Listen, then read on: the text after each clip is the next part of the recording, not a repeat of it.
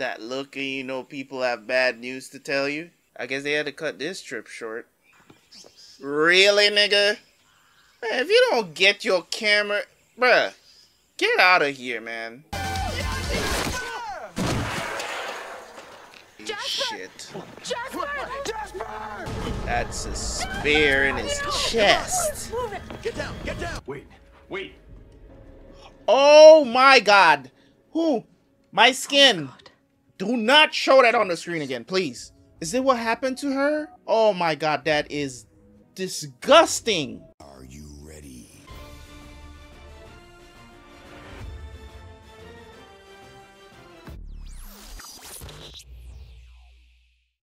Welcome back to the channel. We are here once again. It's season 1 episode 2 of Bates Motel.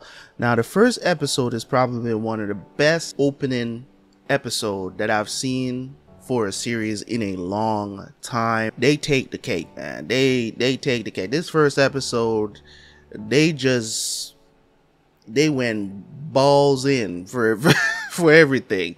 Like in some cases literally, you know what I'm saying? This is gonna be real interesting. I wonder if there's gonna be an investigation about this guy just turning up missing. We got Richard from Lost as a police officer, and let's see how the dynamic between this mom and son goes, because it's a very interesting relationship.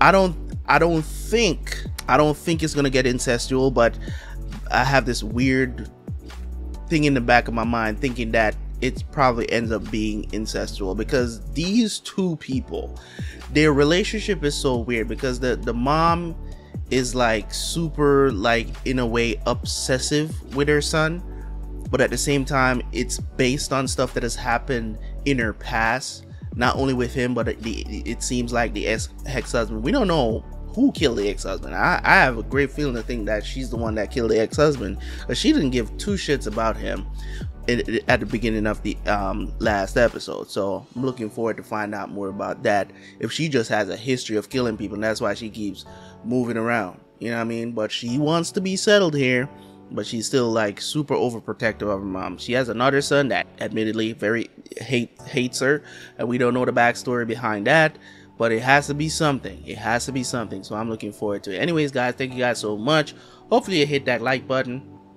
As always, if you want to see more episodes of Bates Motel, by the time you guys are seeing this on YouTube, I'm pretty sure that we are way further along in the series, maybe even finished with it on Patreon. So make sure you go check out the Patreon if you want to see full uncut reaction. And let's jump into the reaction, and I will see you guys right after for the review.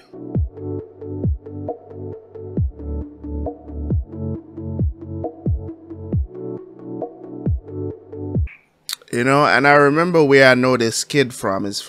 He's in the show. He's the star of this TV series, The Good Doctor. Why is he so obsessive about these weird ass images of, it seems like somebody keeping somebody hostage? I think it's gonna be a murderous mother and son. Hey, Mom. Oh, he found her. I'm not gonna lie though, Norma is kind of a MILF, you know what I'm saying? If you feel me, you feel me. As far as I'm concerned, I'll find him some money and he can get on his way. Your toast is done. Yeah, I know. I don't suppose you want some breakfast? Thanks, no. Why are you here? Because that's what normal people do, Norma. They go home. Although most normal mothers don't move their home out of state and try and hide it from their own son. We're out of cream. We? Hey, why'd you leave the party so early? Where'd you go? You hook up with someone? I'd like to lie to you and say yes. You want to actually study together for the history test? Can we not go to a party this time? Oh my God, that guy must be completely wasted. That's my dad's car.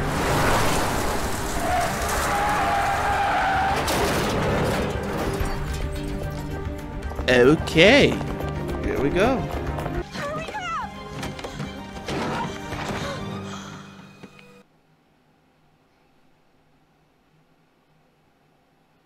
The hell? Somebody burned him?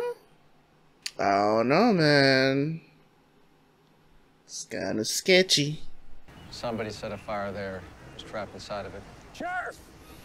There's something here you need to see. Interesting morning in White Pine Bay. Burnt out dude drives into a ditch in front of your new hotel. How rude. You know, it's a really nice town you picked here, Norma. To start a new life and all, you know? Stop calling me Norma. And if you're gonna stay here, you're gonna pitch in. I ordered all new bed linens. They're ready to be picked up. I'm gonna get you the car keys. Mrs. Bates. Hey, would you come here, please? What happened? This is Keith Summers' truck. Just all in this place. He hasn't been home in a couple of nights. Have you seen him? Why would he leave his truck here? Well, that's what we're wondering. All right, so nobody knows what happened. It's like you guys come here and it's like you guys arrive and a bunch of stuff that starts happening. What is going on in my town? It's like, what is going on in my town, man? You know, it's partner assignments. I want you to figure out who you want to work with. Hey, want to do this with me? Yeah, okay. Good. We can meet tomorrow. You live at the motel, right? I'll come to your place. Oh, well, maybe we should actually... 11. I'll be there. Did he die? Seems like they're getting bad news.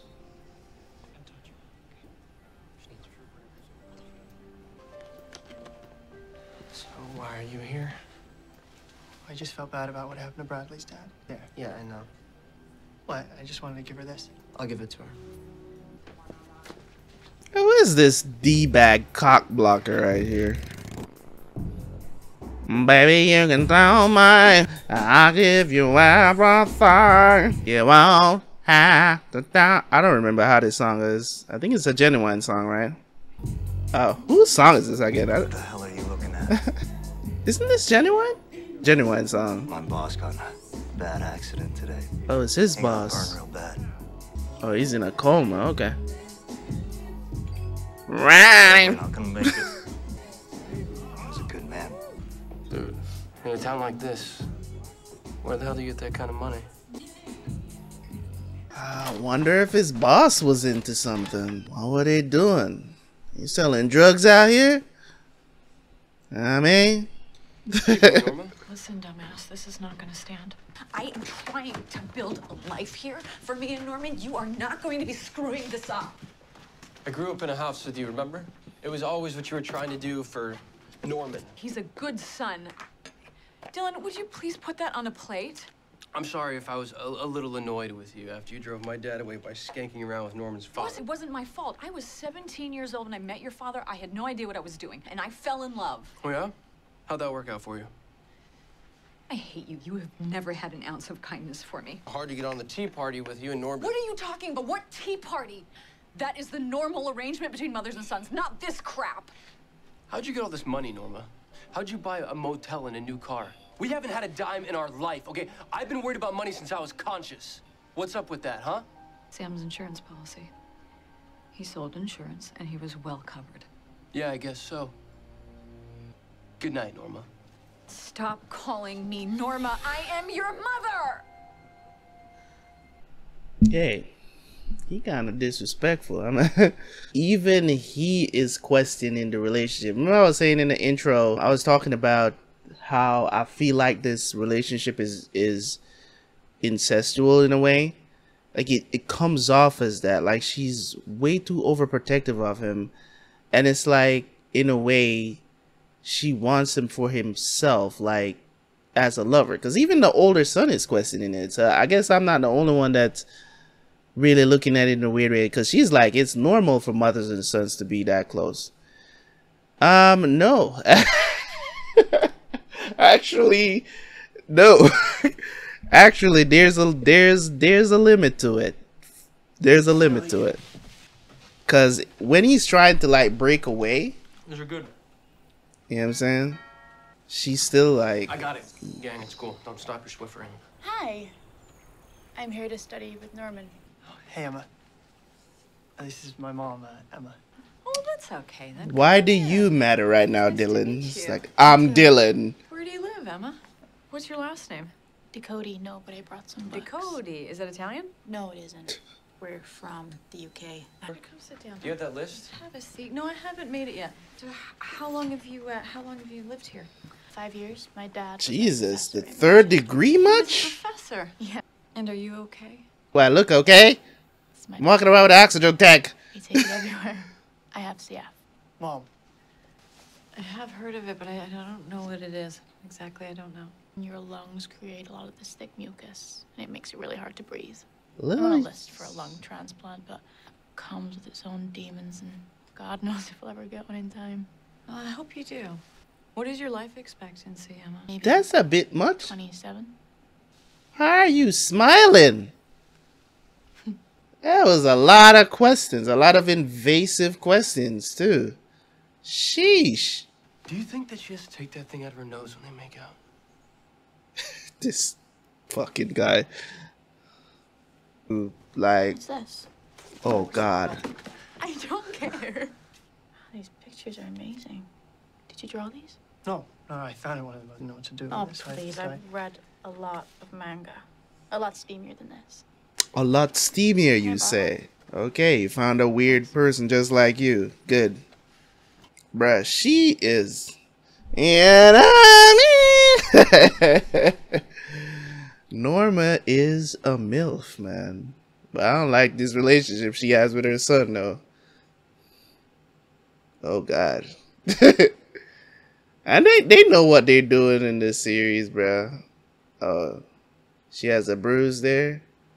Good evening, gentlemen. Sorry to be in a robe. You caught me getting ready for bed. The other morning when we were out here, you said you hadn't seen Keith Summers. Well, we have an eyewitness who was driving by here. Who said he saw him standing right here in your front lawn and that you and your son were talking to him. I didn't know that you had meant had I ever seen him. I thought you meant recently. Well, some people might think in the last week, as being recently. Yeah, some people might. Okay, so you're admitting you did see him? No, I'm not admitting anything. Did he make any threats to you? No. Well, if he had, I would have called the police. Because he wasn't too happy about you waltzing in and buying his property out of foreclosure. Hardly incriminates me in his disappearance. He disappeared? I don't remember bringing up a disappearance. No, but you're implying it. No, but... Did you find him? That's what I would have said. It was like, did you find him? Because all the information I have. So is that it?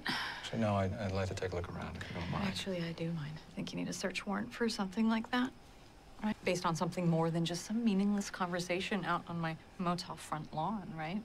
that's very true. You just gonna barge in here? You better work with me, okay? And we'll ask how you want on your bad side. Okay, all right. Okay. All right, Peter, or whatever your name is. I'm the last person you want on your bad side. Okay, bro. Hey, you guys be safe today, yeah? Looks a lot like her son, doesn't he? Slap the handcuffs on. Well, that is Romero. It's just his style, you know? He's a dog with a bone, so... Hey, would you let me buy you a cup of coffee? Maybe as a gesture of goodwill? Sure. Yeah? Yeah. I wanted to give him a new life. I wanted to give him hope. Sure, yeah. And that gets a little bit compromised when Sheriff Bulldog is standing on my porch. He's making all kinds of accusations. First of all, I really don't think he was making accusations. I do think that you were inferring that. Oh, we're back to that again. Okay. He grew up with Keith Summers. They were boyhood pals. My shoulder so they spent a lot of is time together, killing doing me, a whole lot of dude. nothing. Doing these reactions So for Keith's y'all. disappearance, you know, it's very personal to him. Hey, Deputy, we're gonna see you at the Woodchuck tonight? Absolutely, yeah, wouldn't miss it. Right on. This stupid but very fun local sort of festival. Actually, it is. You should come. Yeah. Okay. I would love to. Great.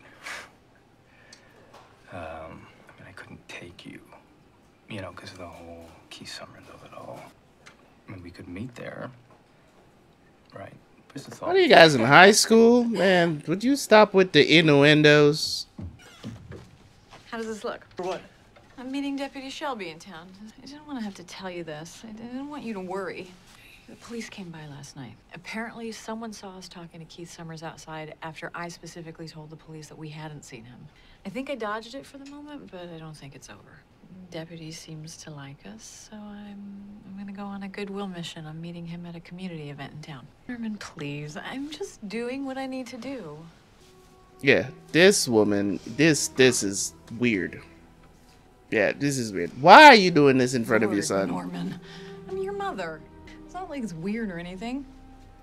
It's very weird. What do you mean? But let me tell y'all something, because this is something that I struggle with myself. It's weird nonetheless. You know what I'm saying? It's weird nonetheless. And the reason why I say I struggle with it is because in my family, right, I have an older sister that if I'm at her house, she's not afraid to just walk out in front of her sons and me, and you know what I'm saying, in just her bra and panties, just walks just walks through. You get what I'm saying? She doesn't care. It's not that we have some strange attraction to it, to her or anything like that, but she just doesn't care. Regardless of how you look at it, it's still weird. The fact of the matter that she's saying that, I get it, because you have some moms that are, you know what I'm saying, they're not afraid to be in bra and panties in front of their children, right? Some moms, you know what I'm saying, like, just not afraid of doing it. Should you do it? I think the context matters. You get what I'm saying? I think the context matters. I'm already suspecting that this relationship is way too much. Look at him. Like, look at his face right now. This son is looking at this mom. This is like, I would love to grab those hips kind of look. You know what I'm saying? Let's be real here. You don't have to do this, Mom. Wait. I'm not doing anything. No, I don't want you to go. Honey, you're overreacting. I'll go with you. No. Yeah? No, you're not going with me. You know it. It's fine, Norman. It doesn't mean anything. It's not like I'm actually interested in him. I don't want you to worry about this. I don't want you to worry about anything. That's why I'm doing this. This relationship is too weird, bruh. She is a baddie, though. I'm not gonna lie. For an older lady, know what I mean, she's a MILF. But as I said, that relationship is just a little weird for me. This is Dylan Massett. He's the guy I was telling you about. So, Dylan, you know how to use a gun? Yeah. What is Dylan getting into, man?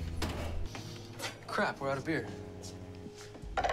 Jeez, he saves their number as the whore. Hi, Norma. Yeah, I met with the plumber and I got the quotes for the new toilets. Be careful, Norman might take you out, my guy. Don't you ever... What do you think you're doing? You let that bitch run you like a puppet. She doesn't run me. She cares about me. She's just not perfect. She tries, you son of a bitch! You don't get it, do you, Norman? She's ruined you.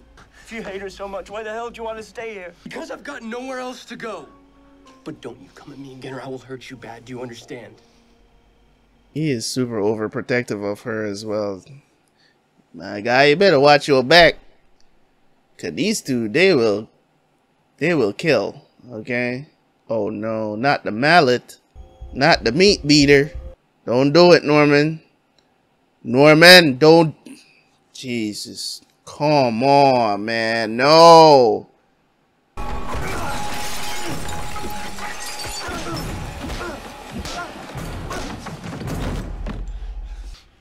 I told you not to do that. Thank God he saw him, though. She's not a whore. You know, I had such high hopes when I came here to make a home for me and Norman. Things just keep happening, weird things. It's like this, but it's not like this. Nowhere is like this. Not all the way through. Have you noticed what these people do for a living? Organic pig farms. And yet, most of these people, somehow, they're all living in $1 million homes. Town, it was built in the logging industry, but all that collapsed with the tree huggers. So there's something going on in this town. There's different ways to produce an economy, and it's not always what it seems. So everybody knows what's going on. Is that what he's implying? But surely you can't allow illegal things, bad things to happen here. The people in this town, they deal with things in a different way. And what about the guy who was burned? It'll be dealt with. An eye for an eye. That's crazy. What on earth happened to you? I just got into a fight. It's not a big deal. It absolutely is a big deal. This is awful. What happened? I didn't even know Mom. We just don't get along. He's gonna have to leave. He can't come into our lives and disrupt them like this. He can't talk to us the way he does, and he can't hurt you. I will not stand for it. Maybe it'll be the best thing. I boy Norman, you know what I'm saying? He tried though. Oh, hey. Cool you came. You said it was important. I'm gonna tell you a little story about real living things. 4 girls from Xinyi, China, get told that if they come to America illegally and work as housemaids, they will get citizenship in 7 years. They are forced to have sex with different men every day. One of them dies from an overdose. Let's dig a grave and then bury her by a shed in the trees. This is a pretty wild story. Wild, yes, and not over. So after they have been sampled, they are sold, one by one, into sex slavery. Look at this. That's Ladyface. My dad showed it to me before it really exists. And? Someone did this to these girls, Norman. And we can prove it. We can find the spot and find the grave. This is all a little peculiar. Aww.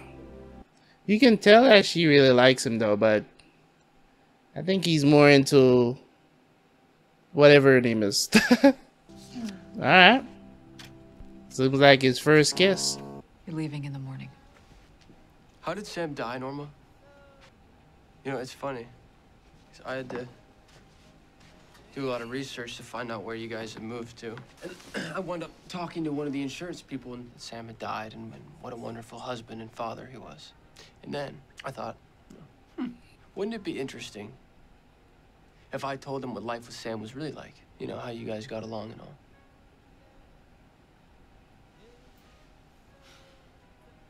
Just keep the music down. You're right. That's it. See? It's real. Let's go. It's not a good idea for somebody like her to be hiking.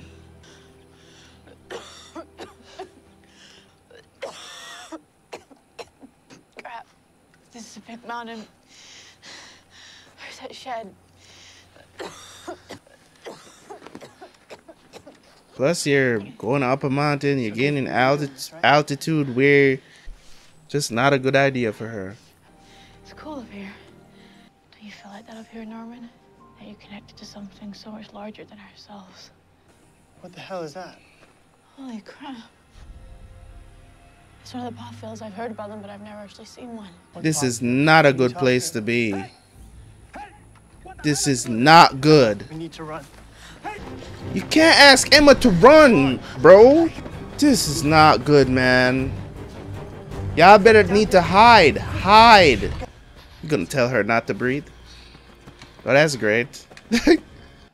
I'm sorry, but if I ever find a pot field, I'm out in the forest, I am booking it. I'm not even staying here to find out what's going on. I'm out. Okay?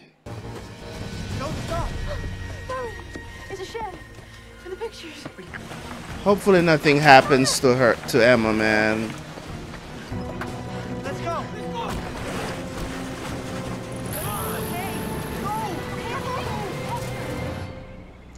But now they know what your car looks like.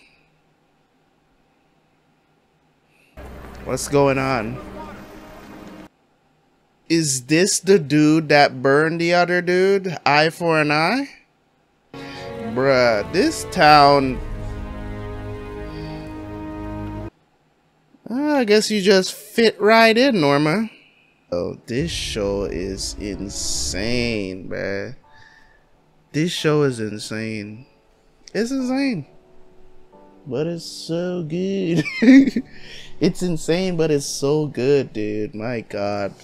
What a show, man. Yo, this is like... bruh. I did not expect the show to be like this. Right? I just didn't. I didn't expect it. This show is catching me off guard. Not only with how the show is being shot, just in general, right? Just in general, how this show is just the way how it's structured, the dialogue, the cinematography, the setting, the writing, everything about this show so far in these 2 episodes is just hands down great. It's just great, you know what I mean? And I can't even express how I really feel about the show, because it's just like there's so many things that kind of come at you at once, but it's so good to watch. This is the kind of show you want to binge watch, you know what I'm saying? Because you always want to know what happens next. So in this episode, essentially, the cops find out that the dude that Norma killed, which, you know, raped her, that she's like, oh, I don't want anybody come around and ask questions or whatever. Well, they found his truck near your house, so now you're essentially a suspect because somebody saw you having an argument with him the morning before all this happened. So she denies it, of course. He wanted to come in the house. She told him need to go get a warrant, but she got chummy with the other dude that was with her. It's like, so we find out some more information about the town that they're in. At this town, it's like they're just a town that actually takes care of their own, right? So there's a bunch of illegal stuff going on in this town that it seems like everybody knows about, but nobody really talks about. You get what I'm saying? Like, people know about it, and it seems like they you know what I'm saying, put out their own kind of justice, if you will. It's like, oh, and they just allow it to happen. The police, they just allow it to happen. Oh, somebody commits a crime, we don't put them in jail, we don't lock him up, we just burn him at the stake, if you will. Because once we find out who did it, so somebody essentially burned up old girl's father. Now he's in a coma. They figured out, it seems like that's what happened at the end of the episode.